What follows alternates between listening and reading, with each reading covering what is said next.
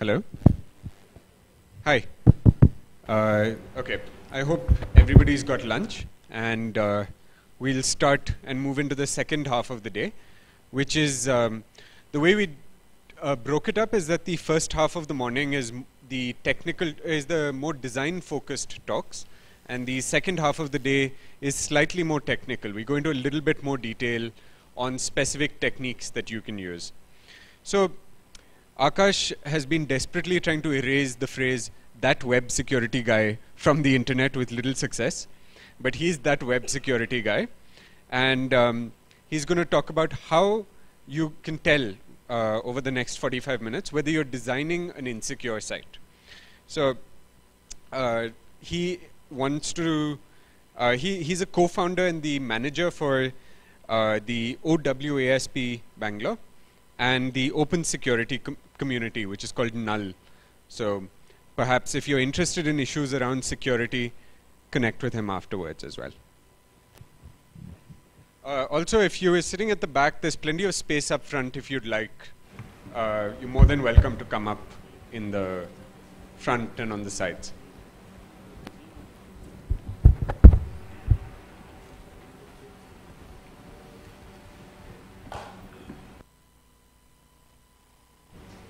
Hi. Good afternoon. Good afternoon. See, I have a tough job. You just had good lunch. So I need you to be like awake, at least vocal. So you can keep your eyes closed, and whenever I'm shouting a bit, you can just reply then. Can you do that? Yes, no, maybe? Yes, no, maybe? Okay, the first row is awake, mostly because these are people I know and I've dragged them to the talk. I don't want them waiting outside. Okay, so I'm going to talk about how to tell if you're designing an insecure website. First of all, the first thing you should know about, it's not a how-to. The reason is because apparently Hasgeek doesn't allow how-to sessions. It's very clearly written on the proposal page of MetaRefresh. I got in. Okay, my proposal title started with a how-to and I still got in. So maybe they're not paying that much attention. And does that bother you? Oh, yes. How many? Can you raise your hands? Whoa. So the only reason it's there is because I wanted to see if you're awake. But there is a subtle point to that. My talk is less about design from a designer's point of view, but more about how I experience it and how it comes in my way, because I do application security day in and day out, and how it always comes in my way. Okay, from creating secure products. And if you've heard this before, security versus usability and business case and all of that, that's fine. Like grammar irks you, like my friend Ashish just said, it irks you when you see "your" being used, right? Sometimes design comes in the way of security. My point is that it need not be. It's possible that using design you can develop in a more secure manner, or it could be more secure for your end users. Whatever the objectives are, what we'll do, we'll go through it and we'll see.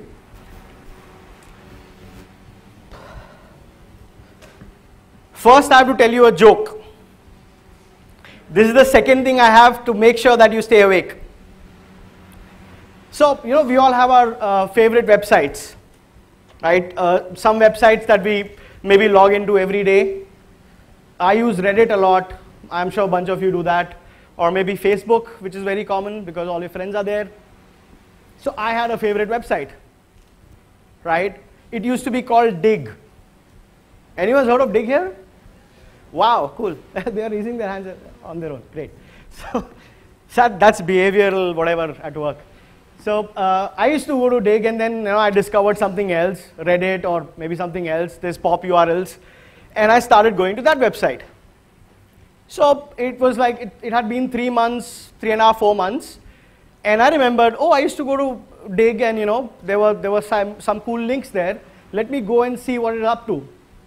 So I type dig.com in my browser, I go there, and suddenly this pop-up opens, okay? We've all seen pop-ups, they're very irritating. And the pop-up is the website talking to me. And Dig is like, so where have you been? Right? Giving me all like these passive-aggressive vibes. I'm like, okay, what? Yeah, I've been around, I've been busy, I've been going to other websites, and okay, are those websites nicer to look at? Do they load faster? Do they have better typography? And I'm not really sure what is happening, okay? I don't expect the websites to have attitude, right? They're like just static things, even when they're dynamic. But that is an example of an insecure website. Thank you so much. Okay, now let's talk about what the thing is. First of all, there's a disclaimer. I always put disclaimers for Hasgeek conferences because you tend to be very opinionated, and I tend to be a little controversial. I keep teasing people, so the disclaimer comes first. I understand things about insecure websites, right? I don't really understand design, UI, UX that much. And the case in point, I was sitting in the second row, and during this talk about overexposed, this person was, I think Souvik was mentioning how he changes the font a bit and it looks nicer. And he was talking about serif and sans serif. And I turned to Mrinal, a good friend who really likes to talk about typography and other things. So what is the difference between sans and sans serif? And he says, what do you think is the difference? I thought serif is where you have cursive writing, and sans serif is when you don't have cursive writing. Apparently that's not true. Anyone else who doesn't know the difference? Anyone else like me? Okay, wrong audience. Oh, there are 2 people. Great. 4. So apparently serif is the one which has a dash above the L and the P and all that. And in sans serif, that's not the case. And Times New Roman is a really bad font to use online. That's what I got of that, okay? So, clear disclaimer, you understand what I'm saying? This is not a how-to. This is more like a series of thoughts. Okay, any more spelling mistakes are mine. Okay, it's not intentional. So just point it out. What I'm going to talk about is effective design. Okay, I will tell you what I think is effective design. Or it could be UI, UX. For me, it's the same. Sorry, I'm not from this background. So designer, UI expert, UX experts, all the 3 things are same to me. Obviously, it's not. I understand there are differences, but I personally don't care.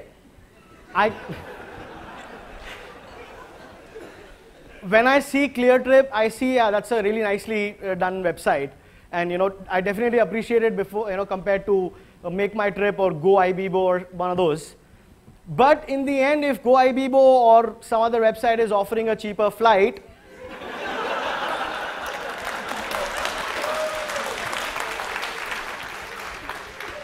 so for me, that's effective design.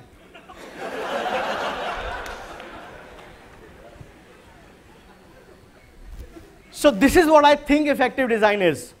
You may disagree with me, but we'll take the disagreement outside after the talk is over.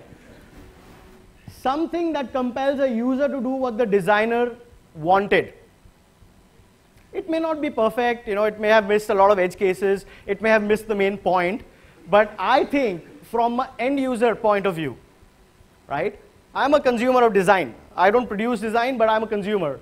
It's like when I showed the slides to Mrinal, I was like, can you fix the typography? And he looked at 2 slides and he was like, sorry dude, this can't be done. But whatever. So I'm saying that something that compels a user to do what the designer wanted.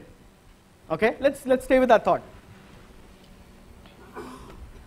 I think Gmail is a great example of effective design. And I'll tell you why. Personally, I did not know that you could arrange mails in labels rather than physical folders. Gmail taught me that. Maybe it was not a new idea, it was not unique to Gmail, but that's where I experienced it.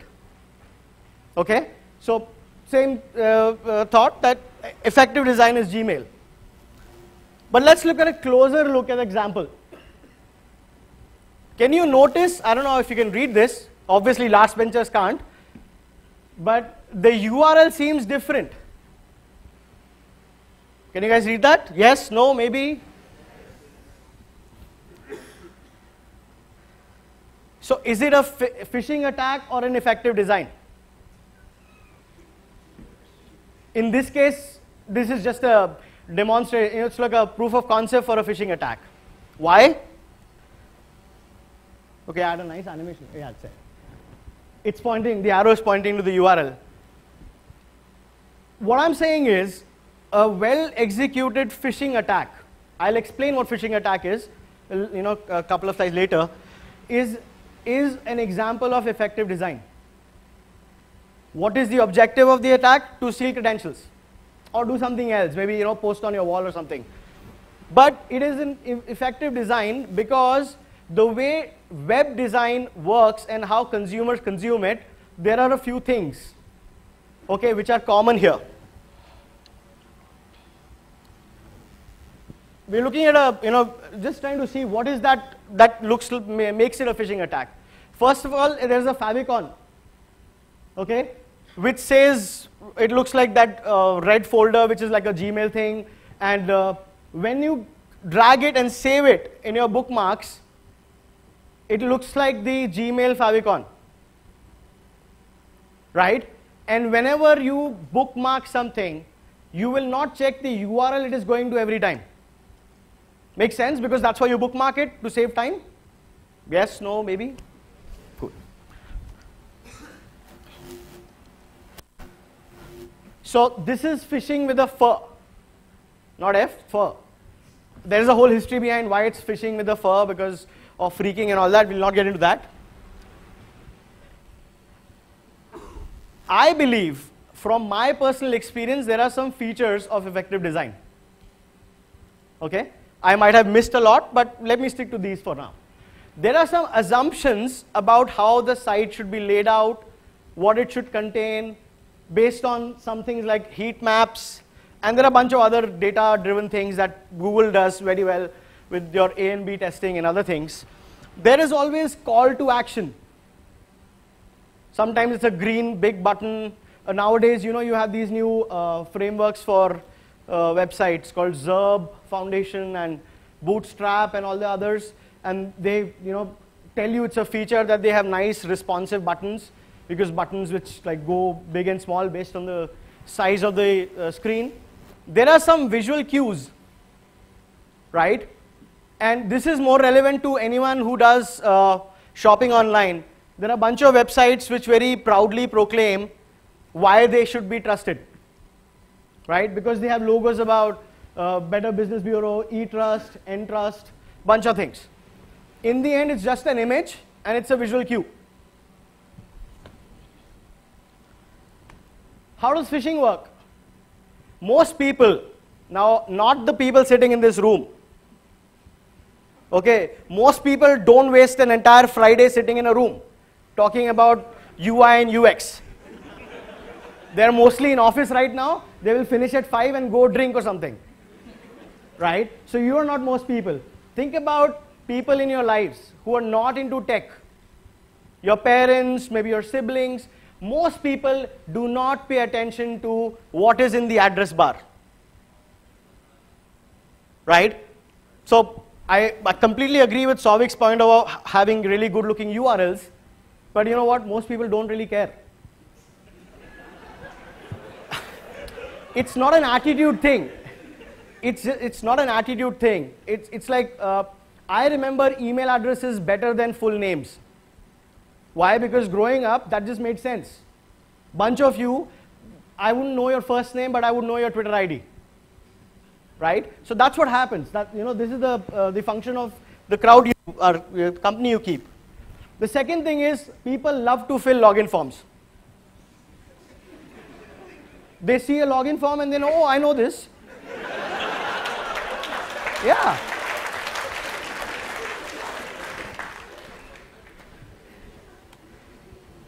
Because this is what an address bar can really look like. Wow, your eyes will bleed. I'm telling you, your eyes will bleed. It starts with scheme, colon, 2 slashes. Then you can actually have a login, colon, password, at host name or host address, which means a website name or an IP address, colon, port number.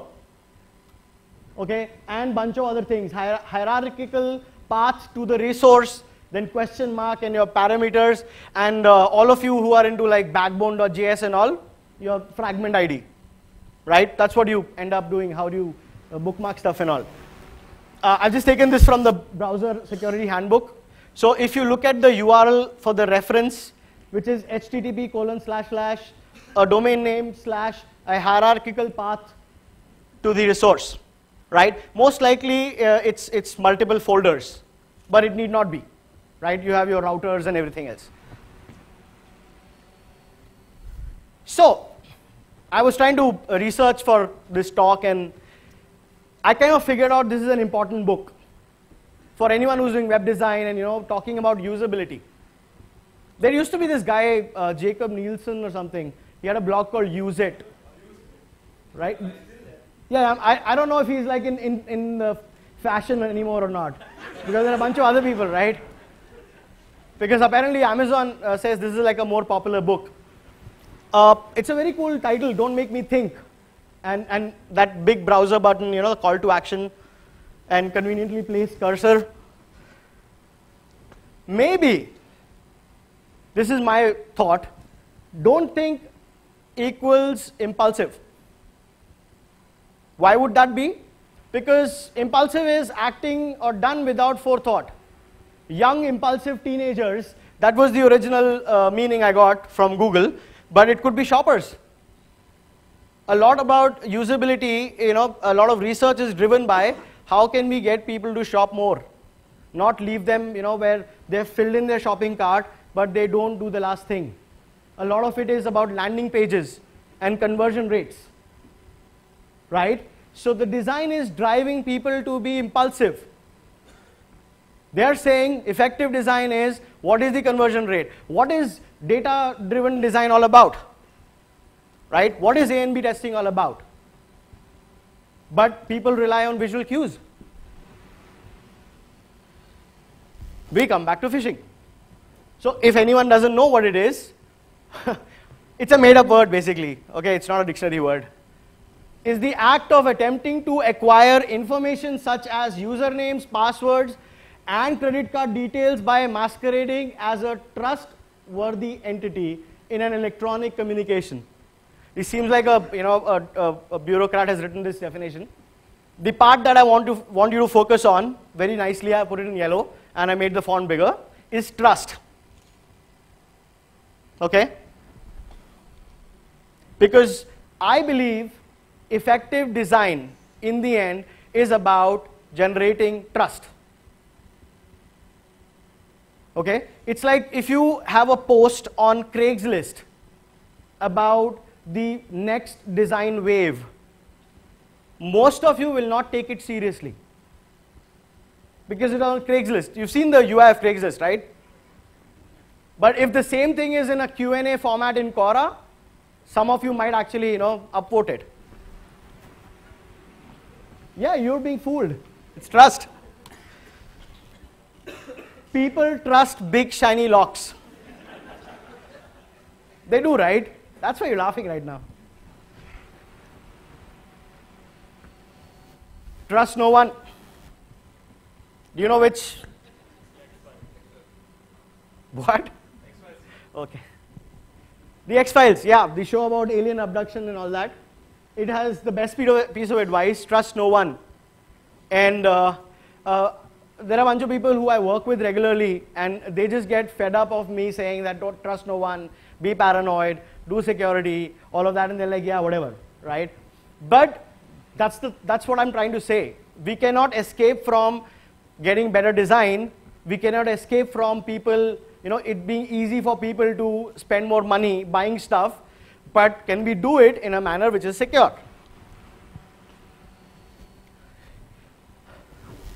I think I'll finish early. I just want to give you 2 examples where this trust collides with effective design. And it makes a really bad case for UI and UX. The first example is a password reset or a password change feature in websites. Okay? And again, the case I'm going to make is why I think it's bad for bad UI or UX. Maybe that's not the case. Please correct me if I'm wrong. And then the second thing which I'll definitely look at is an SSL enabled website. Okay, question for you guys. Should it be an SSL enabled website or it should be a SSL? Why? It's an S. Ah. Okay. See, another thing I learned today. Today I learned. So, in an ideal world, when there were no criminals, there was nobody trying to steal your stuff, passwords wouldn't matter, right? Nobody was trying to steal, so why would you need passwords? But in an ideal world, how a password reset thing would work?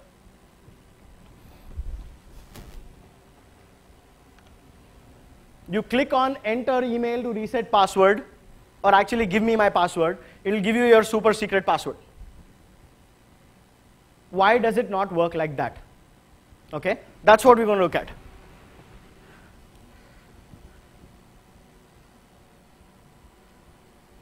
When you click that button, what really happened?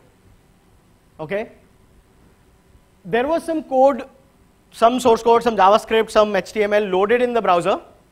That's why the button got generated, right? That sent an email to the server. Or maybe it filled a form, it did something.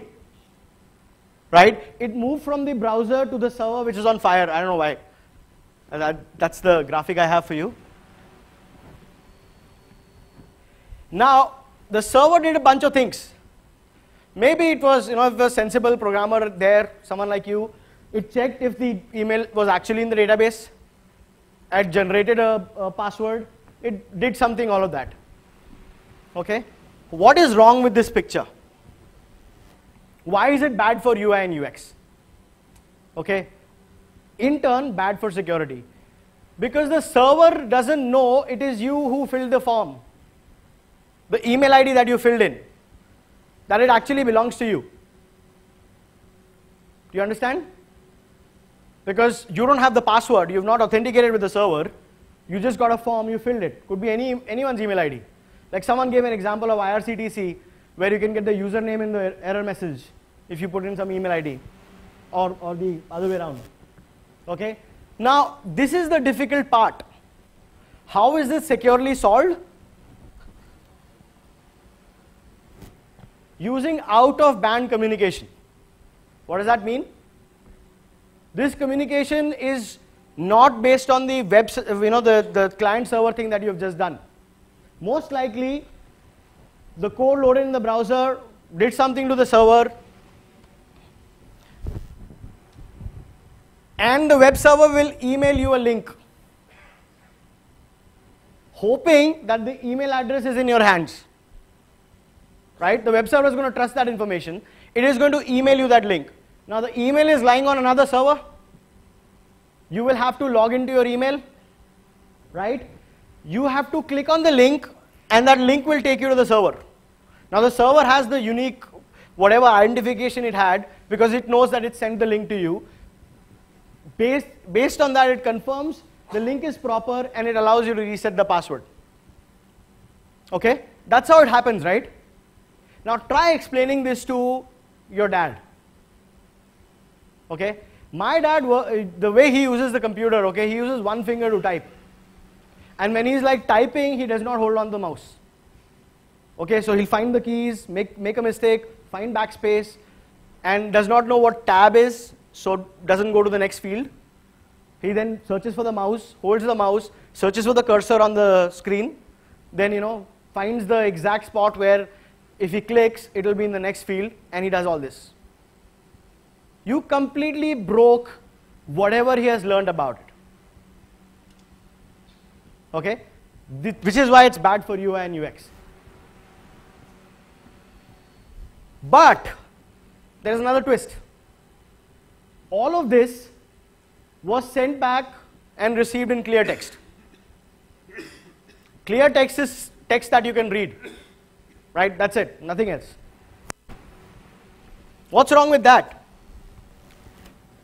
This is a hypothetical list of stuff that is between you in the browser and the server. Okay, you could be on a wireless network. If it was sent in clear text, all of you who are in the same wireless network, it is theoretically possible, it's practically very easy to see what data was being sent. There could be a helpful IT admin monitoring for bad traffic. You know, bad traffic is in quotes, so you don't know what they're monitoring for. There could be an ISP gateway with helpful IT admin. There could be a country level gateway with helpful government IT admin. Again, monitoring for bad traffic. You know, think of a bunch of countries who've done this before. There could be a server admin monitoring. And you don't know who else. How many hops are there, what routers were involved, all of that. So there are a bunch of things that can happen, and this is all sent in clear text. Just so, before we continue, I'm going to recap what we have talked about, because I kind of forgot when I was doing this, you know, where I was. Effective design inspires trust. People trust based on strong visual cues. These cues can be faked. I gave you an example of a phishing page. Idly don't trust anyone. You guys won't listen to me. If we use common sense approach to generating a new password, we will need to trust multiple intermediaries. I always wanted to use that word. It's very difficult to pronounce. Right? So this is what we have looked at so far. And we now know that it is going in clear text. It is, you know, maybe readable by a bunch of people who may not be very friendly to you. This is a problem worthy of a philosopher raptor. So how do we create secure websites? Nobody gets the meme? I thought it was funny. SSL. Ever heard of this? SSL? HTTPS? Yes, some people are nodding. Okay. Sorry about that.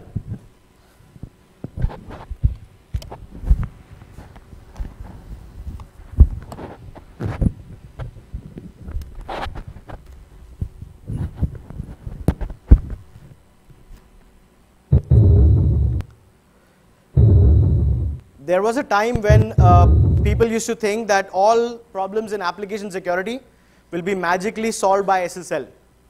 Okay? Did it not turn red or something? Okay. I put that animation in it. Okay.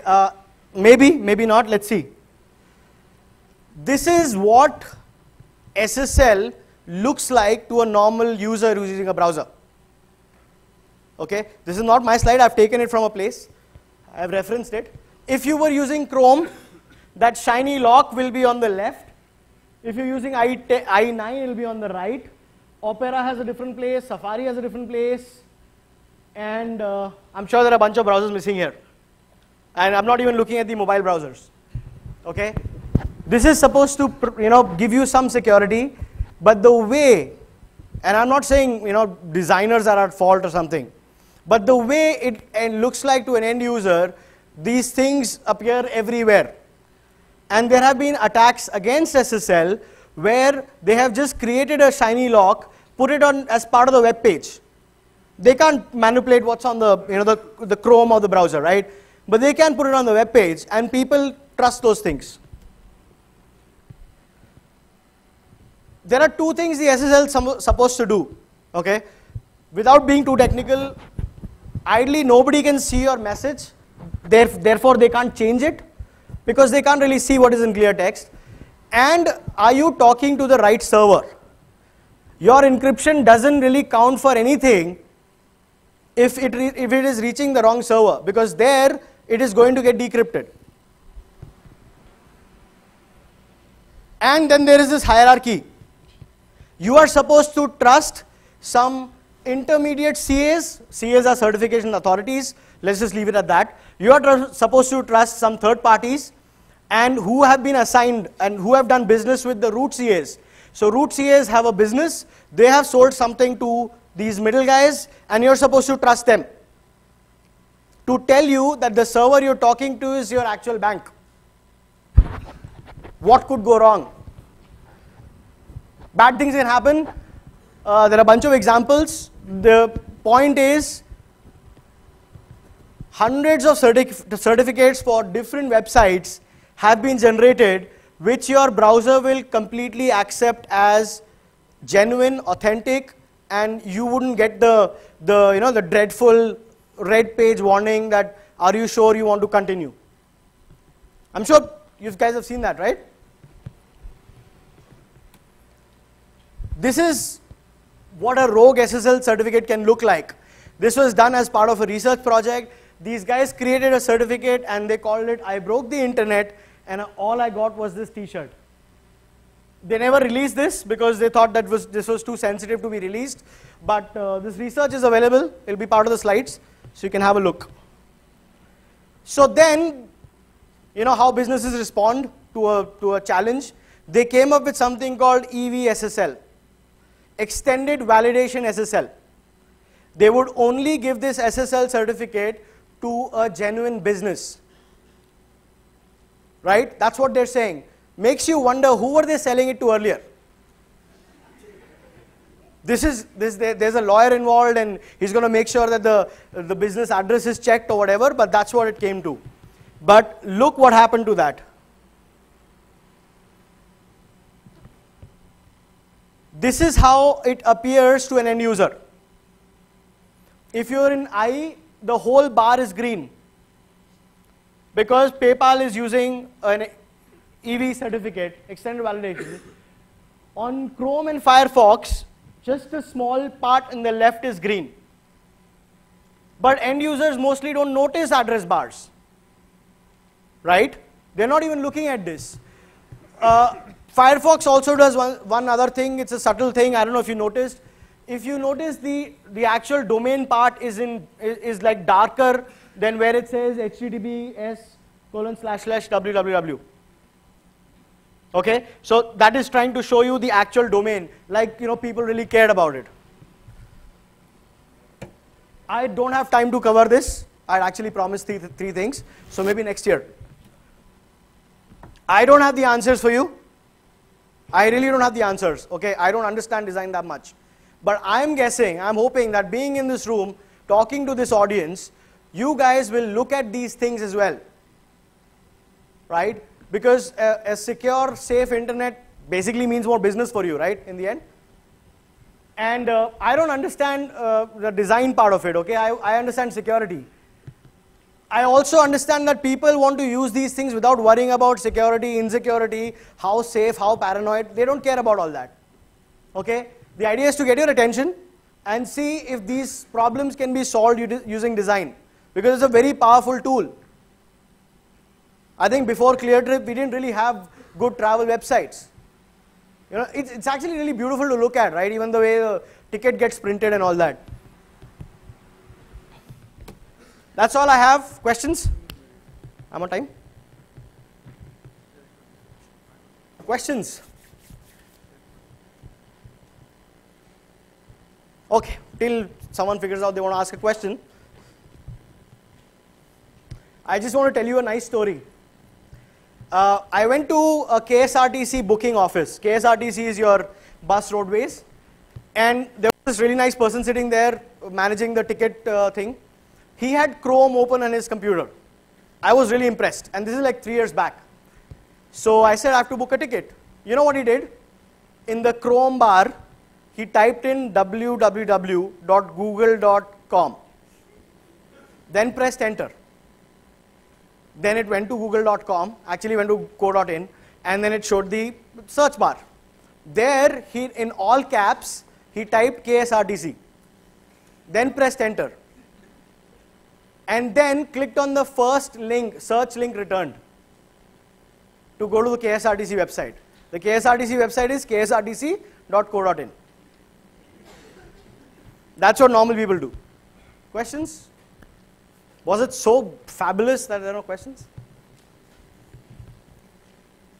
All the plants, ask your question now. Yeah.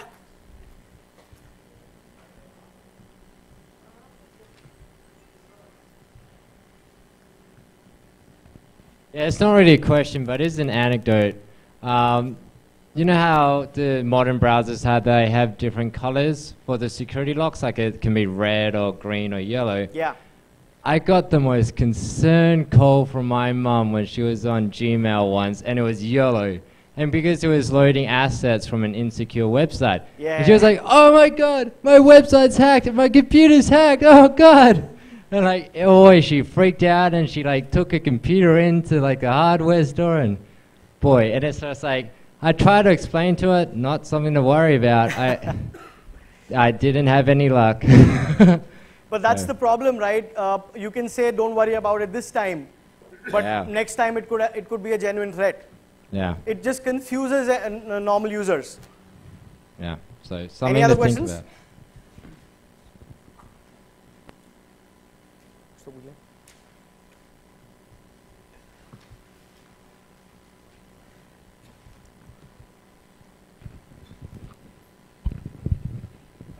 Hi Akash, what do you think is the security requirement for intranet applications within the corporate, which are not accessed by public? Yeah. How much importance should we give there and how much we should not? If you're asking me, they should be built with the same security requirements as you would build any other kind of application, because intranets tend to store a lot of sensitive data. And in fact, I'm doing a training next week where one of the tasks will be to get access to an intranet application from outside and steal data. Okay, so if you're asking me, you should definitely consider it at par. Anything else? This isn't a question, but his anecdote reminded me of another thing. So I used to work at Practo, which is a medical startup here based in Bangalore. And one of the changes that the design team did there was that in the search bar of the website, of the internal application that the doctors and nurses actually use, in the search box, they put in a hint text that said search. Okay. And the next day we received 13 phone calls from clinics across the country that there's already something written inside the box, how do I search? Yes. So if people think that, a lot of people come up and discuss things like, there should be hint text and labels and stuff. This is and it's not even funny. It's like my parents just get anxious when they're unable to figure out. It causes them so much anxiety, like they have broken something there. Anything else? Oh yeah, there's a question there, the back.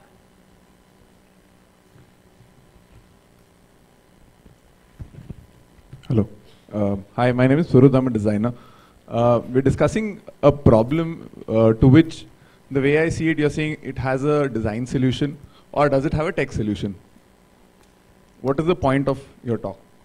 The point is that without a really good design, none of the tech solutions will work. I don't have an answer that what would be a good design, but I'm saying the current situation is that we have a lot of security issues, but the design isn't really helping us out. Does that answer it? I don't really follow. I don't have. I'm saying even phishing websites are made as well as pretty as, say, regular websites. No, so they're just copying the entire source code and then they're set up. So from a user standpoint, both look equally secure, right? So from a design perspective, they've got it covered. So shouldn't the tech get stronger for authentic websites? Let me put it this way. I gave you an example of a phishing website of Gmail, where in the address bar it clearly shows that it's not Gmail, right? Now the extended validation SSL, which is a solution for SSL's failings, is doing everything in its power to put all of the visual cues inside the address bar. I don't believe that's a good solution. I don't know what is a good solution, but I don't believe that's a good solution, because normal people are not paying attention to the address bar in the first place. That's what I'm trying to say. And this is the exact discussion that I'm hoping for, right? Answers from you guys. All right, thanks. Hi, do you think if browsers actually become smart enough to recognize the comparison between the actual page and the URL is different? So if a browser recognizes a Gmail page and sees the URL is different from a Gmail authenticated URL which it has in the system, it can create an alert for not show the website. See, the problem will not be solved. Basically. The problem will not be solved by the browser vendors, because if they try to start reading what is happening and start comparing and sending it to somewhere else, it will become a huge privacy issue. No. You have your Microsoft Site Advisor and bunch of McAfee Site Advisor trying to do something similar. The other thing like Chrome can do, Google Chrome does, is by default for some of the websites, it has the certificates already in the browser. Okay. Right? So by default, you can't go wrong. You can't go to a wrong server. The idea is that let's just take it away from the user to choose that, because they want to go to PayPal. I think you did not get. Maybe I was not proper in that. I'm maybe sorry, I was not proper in explaining what I was trying to say was. So normally what browsers nowadays show is a snapshot in the home page where you can actually see a small image of their site which you normally go to. Yeah. So what a browser maybe can do is keep a snapshot, and let's say as an image, and when a phishing site loads up, so the URL will be different, as you said. So take a snapshot of that phishing site and compare if there's some basic similarity algorithms can run on it, and compare that as similar UI, but your source, the URL resource, is actually not the right one. It can say a problem is there. Yeah. So where will the comparison database be kept? In the browser. Okay, that's a solution. Maybe, I don't know if that's viable. It's just. But that makes sense. What you're saying makes sense. Yeah. I think there was a question here. Someone? Oh, sorry. So one of the things is I think there's a design problem to security, but I think there's a problem from the security side as well, in the sense that it's very hard for a small startup to make their website reliably secure. I think I don't agree with that at all. There are technical challenges to get SSL right, the whole mixed content warnings and all that stuff. I think it's kind of it's easy, but it's not that easy that anyone can be secure by default. It's more like businesses realize that their end users don't really care. So for startups, it's very important where they will put their money in, right? And at a business level, the problem is solved. They don't care. Like how banks solve it, they know that 10% or 15% of the transaction that will happen, there'll be fraud in it. So they buy insurance for that. Okay, but I think there still needs to be something to make it really easy for startups. Cheaper, faster, simpler to implement. You should start coming to Null. We do a lot of information security stuff for free, and startups can benefit from that. How am I doing on time? Hello. It's not a question really, but I think the bigger problem here is a lot of things that we do in day-to-day life are dependent on convention. And the thing is, all with these security issues like the green bar or the lock symbol and all, right? There is no standard convention on where they would appear. Like every browser manufacturer would have it in different places, or they will indicate it differently. So the way we have web standards, if we have some browser security standards, then probably it will be easier for a. So the good news is they have already started doing that, especially the teams at Firefox and Chrome. They are talking about these things on a regular basis, right? And they are actually working towards that. But I don't know how effective that will be, or will they actually be able to get stuff done? But the good news is it's already started talking, and including not only the browsers but some of the big websites, right? Especially your Google, Twitter, and bunch of them also understand that how security is like a prerequisite for them providing their services well. Right, which is why Facebook has started turning on HTTPS for a bunch of countries based on what happened in Tunisia. Sir, as you talking about the SSL, certificate. Yeah. So if I am running one website and I am using the self-signed certificate using the OpenSSL, so as I know, nothing is difference between the signed already authorized CA certificate and self-signed certificate. Instead of just we are trusting on some CA, but thing is internally both are showing same thing. So if using that self-signed certificate, as some of browser don't have the root CA and CA all those certificate. So anyway, some site still offer you have to anyway proceed to this site. You have to accept that add to exception. So if I am using on my site that certificate, self-signed certificate, and I am giving that self-signed certificate, so anyway user can proceed that certificate also. In that way we can attack using the duplicate certificate on some site. So the attack can happen, on SSL, right? attack It can happen, but again, if your users are well informed, they understand what your certificate looks but like. Some authorized, that means already CA's provided certificate also you have to anyway like in India having the 7 or 6 CA. From the, I think in IE or Mozilla and Chrome, anyone don't have. None of them have it, yeah. Yeah. So you have to, Indian guy have to anyway add the exception in browser. So if I'm providing that OpenSSL certificate, in that case you also have to add that certificate. So you don't know, you are adding that OpenSSL certificate or that CA certificate. So how can you prevent from this kind of attack on SSL? You can't. In any which way, you'll have to either give the key of the SSL certificate and the person can verify manually before they add it. So but you can't prevent the attack if someone is hell-bent on adding a in that case, sir, if I'm using the EV certificate, EV SSL, in that case, as EV, I think, as I know, only they are going for manually verification of the servers and whatever the certificate is there. So in EV certificate, we can provide the solution for SSL. No, I don't think your browser will accept a self-signed certificate as an extended validation. I don't think that's possible, but I'm not sure. I'll check up on that.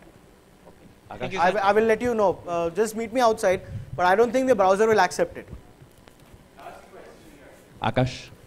Akash? Yeah. Yeah, so I just want to contribute to the discussion, but I think design teams and security teams are completely disconnected. I don't know of any design team that has security as an end goal.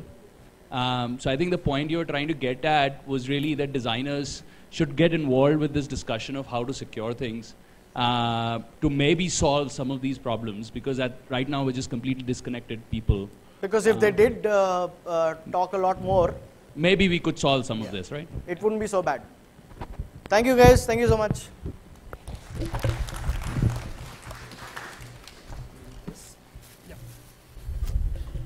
We'll have a quick break.